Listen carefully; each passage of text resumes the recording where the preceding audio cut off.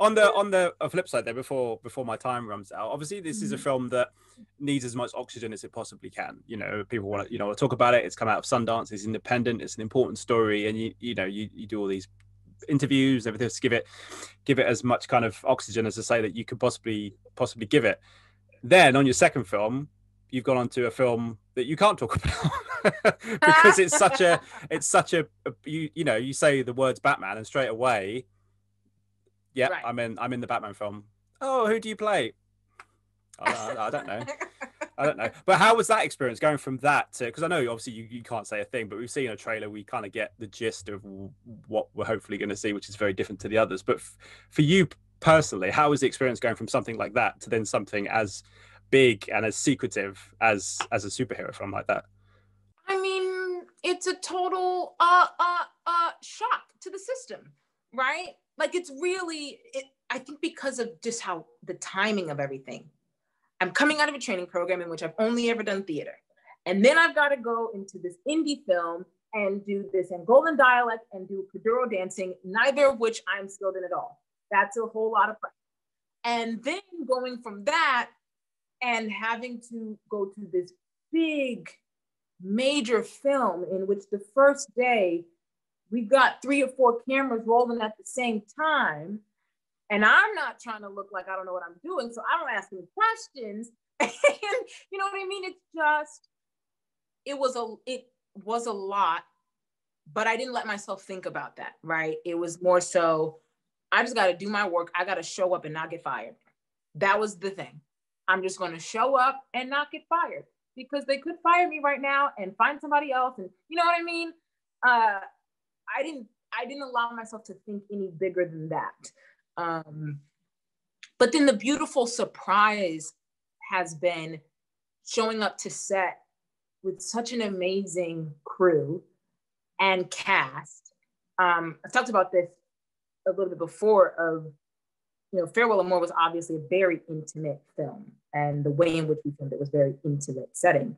And I've been shocked by the way in which something as big as Batman, I can find those moments of intimacy with crew members. I mean, with COVID now, it's a little difficult, right? But yeah, it's just amazing. Like, I love showing up to my job. It's not like we hear about people's first big films or first films, and it's just terrible stories that we hear. I ain't got that. I'm showing up to work and I love it. Love it. What did you make of the, obviously we don't see you in the trailer, but what did you make of that? Oh no, I'm in there. You just can't blink. You see. If you blink, you miss me. I'm gonna have to go back and watch it now in like super high definition to find you. Right, exactly. But that was extraordinary that they, before I let you go, extraordinary that they managed to put a trailer out knowing that the film was still filming, and obviously has now been delayed because of COVID, obviously, as everything has been. But that seems to be, from your experience, is that how the film is, or is that just a kind of a small drop in the pond, as it were, of what he's doing?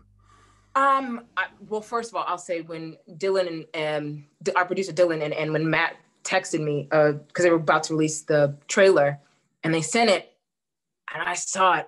I texted him, I said, that is sick. that is sick. I mean, especially because a lot didn't get filmed. You know what I mean? Like, we stopped maybe a month and a half into production. So I was just amazed that they were able to get all of that. And it's just exciting. Like, I'm a part of the project, and I am still even more excited by that trailer, that teaser that they dropped. And I think people should continue to be excited. It's just, the script is amazing, and Matt is an amazing director, and everybody in the cast is phenomenal. And it's just going to be a really good film. Yeah, I think people, with everything that's going on, I think people could wait. Are looking forward. Will happily wait a bit longer after seeing that. Yeah. So it's all good. Yeah. Ladies and gentlemen, you're watching Hey You Guys. Hey You Guys, huh? Hey You Guys. Is that from the Goonies? It is indeed. Yeah. Nice. Hey.